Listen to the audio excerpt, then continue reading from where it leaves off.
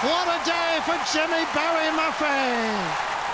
Brian Cody devastated, no doubt, as he feels deep sorrow in his heart now, for his team have been beaten. Look at that scoreboard. Cork 19 points, Kilkenny 14 points, a 5-point win for the Rebels. Kilkenny are great champions, and they went down with great pride. And you know, the modern game, it's very, very hard to survive with 14 men, as we found in the Munster final.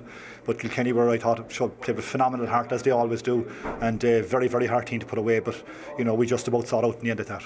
Well, I mean, there's been a few ends of eras predicted all along over the past number of years, you know, and I don't think eras ever end, really, to be honest about it. If end of an era means it's the end of the Kilkenny senior hurling team being competitive at inter-county level, I'd say it's something that shouldn't be allowed to happen. So let's wait and see. Dublin in the fortnight's time is going to be a massive game for us as well. They also beat Kilkenny in a replay, which is a very difficult thing to do. And you know, Anthony Daly's has done a fabulous job with Dublin, and it's just great to be there. And we'll think about it now tomorrow. Obviously, you've been at it an awful long time. Will you consider maybe that this might be the end for you, or is it too soon? Well, I have no idea. Obviously, you know, I don't come into today deciding this is whatever it is. I have no idea at all. Like every other year, I feel the same as every other year about it. I have no idea. There's no decision made about anything, so we won't even consider it for a long, long time. Oh, that's pretty definite. Now, there's so many talking points. First of all, Donal, in your opinion, should Henry Shefflin have been sent off? Yeah, well, like you said, Des, there's loads of talking points. I think we're going to look at it here now. The first couple of minutes, Henry was under pressure. There's a couple of things on it. Henry doesn't complain, but Lorcan, if you just listen here, if you're at home listening, we're trying to figure out where the so you actually hear something there. And I was looking at it from a number of different angles. It was actually, he caught Lorcan on the hurley, so it was more loose than anything. You know, you do see a lot of that happening in the game. The second one, when you go near the head with the hurley, you're asking for trouble there. And if anything, it was clumsy. So overall, a loose and a clumsy tackle. So technically, it was 2 yellows. He considered himself unlucky with the first one. The second one was a deserved yellow. Eddie?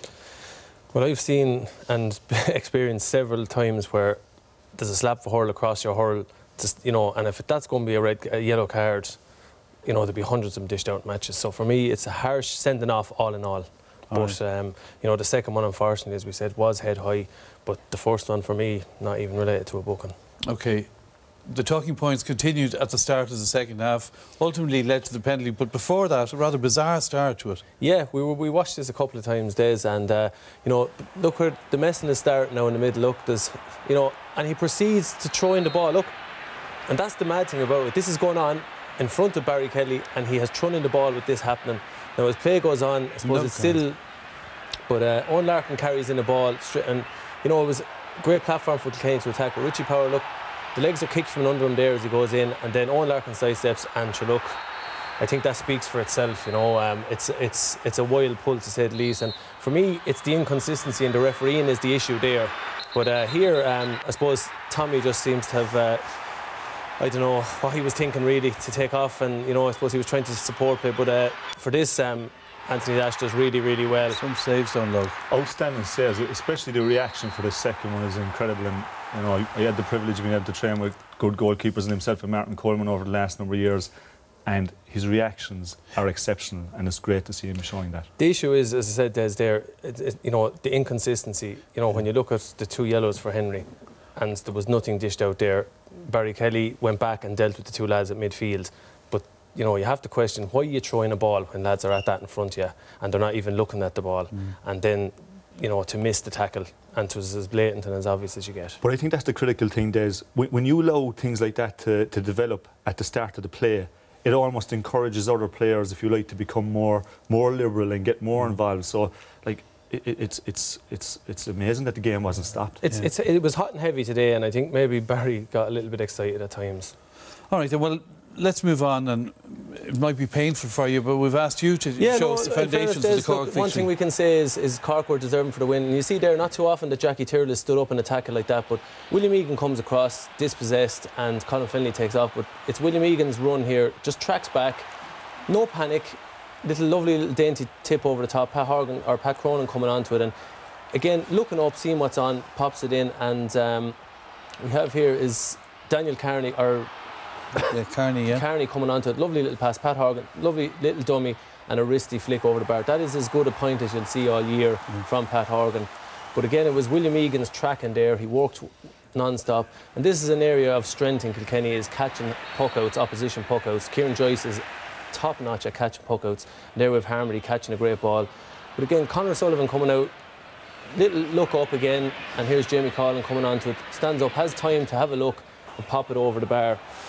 And they've done that from the minute off, but this next bit of footage really sums up Cork's attitude today from the start. Larkin, a loose pass, and Harmony again with a superb block. And again, himself and Luke O'Farrell, you know, not happy with his block down. He hunts down Jackie Tyrrell again, looks around, and Conor Lehan is standing outside. And that was what really epitomised Cork today. They were physical, they were, you know, they stood up to Kilkenny, I suppose, from the word go. It was their attitude, and they played a clever game as well. They played smart throughout the game. And again, look, one thing we can say is they were the better team today. They hurled better from the start, and I suppose they set the tone early, and they were value for their win, aside from the controversial incidents. Well, of course, that sending off meant Kilkenny had to play the whole second half with only 14 men. They were okay initially, but you felt that eventually it was difficult for them.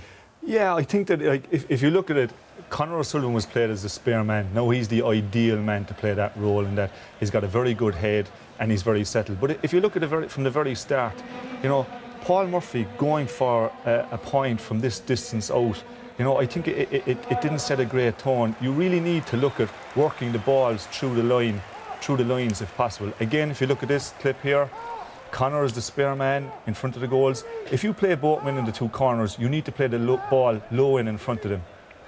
That's the type of area that the Kilkenny forwards would have been looking for the ball, giving them a chance. But again, you see it in over the top and into where Conor wants it. And time again today, in the second half, we saw this. I think this is a very good example of it here. If you look, Lester Ryan gets possession of the ball. He's got a number of options. Let the ball up the line. He's got other Kilkenny players that you can give possession to and let them recycle and look for the options inside with the head up. But again, if you're an inside man there, you're going to be extremely disappointed. And here's another example. Min free takes the option of not going up along the line, and again hits an extremely high ball in. Kilkenny forwards have been famous over the last number of years for being able to win that type of ball, but it doesn't suit forwards most of the time. This is a great example. Watch Tom Kinney lifting his head here, looks at the options, plays a very good ball down to Seamus Harnedy, and just watch this here from Luke Farrell. His movement here is critical, and this was typical of Cork all day, moving the Kilkenny backs around the field. Great ball from Daniel Carney into Patrick Horgan, but keep an eye on Luke Farrell. That's the type of movement Cork will need. And just one point to note, Cork haven't been scoring goals. They'll need that type of movement over the next couple of games if they are to get a goal. Here's a perfect example again. Jackie Tyrrell lobbing the ball in.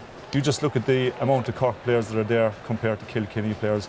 And look, Kilkenny have been outstanding over the last number of years, outstanding tactically, but I think today that in the second half, they didn't do their forwards any favours with the ball that was being played in. All right. Just before we go to man the match, Eddie, lots of people wondering, will Henry Shefflin keep going? Without a doubt. I'd say, please God, the man's body will heal up over the winter now. There's club championship ahead, obviously, and I've no doubt he won't want to sign off on a note like that today, so speedy recovery. And just to add to that, Des, I think every hurling person in Ireland wouldn't like to see Henry signing off on that note and would like to see him back next year. All right, so you're not allowed to retire. Henry seems to be the word. OK, our nominees for man of the match, Donal. So our nominees today were Daniel Carney, really set the tone for Cork in the first 15 minutes, especially the amount of ball that he was on was incredible. Secondly, Tom Kinney, really good for Cork the last day and really good again for Cork today. Even the first 10 minutes he was marking Henry Shefflin and set the tone by getting on top of Shefflin, which added to Shefflin's frustration. And then finally, Patrick Horgan. Everybody was very relieved that this guy wasn't suspended for this game, and his contribution was immense today. All right, so good performance all over. Who got the overall award, Eddie? Yeah, the Glen Rovers man, Pat Horgan. I suppose he was under big pressure today after being, you know, getting released, and I think he had the cut of a man determined today from play and from frees. He was on tune, scored some exceptional points when Cork needed him. But all in all, a good workmanlike performance from Pat, fully deserved. All right, then, a good night down in the Glen. Let's hear then from Pat Horgan. Patrick Horgan, congratulations. What's it like when you play in a big match like that and everything just seems to go right? It's like something that probably never happened to us before, like, you know. So we're just delighted like that. We won a quarter final and we're playing in 2 weeks, but to beat Kilkenny obviously is a huge thing, like, you know, probably the best team that ever played, like, and it's massive for us. And sure, look, for the next 2 weeks we're just going to work hard, and another big game against Dublin, so we've nothing won yet, you know. And a man of the match performance from you are the Centra Orty man of the match, and Kieran White from Centra is here to give you your award, Patrick. Well, Patrick, you brightened up the day. Thank you. Obviously a Cork man if it brightened up the day.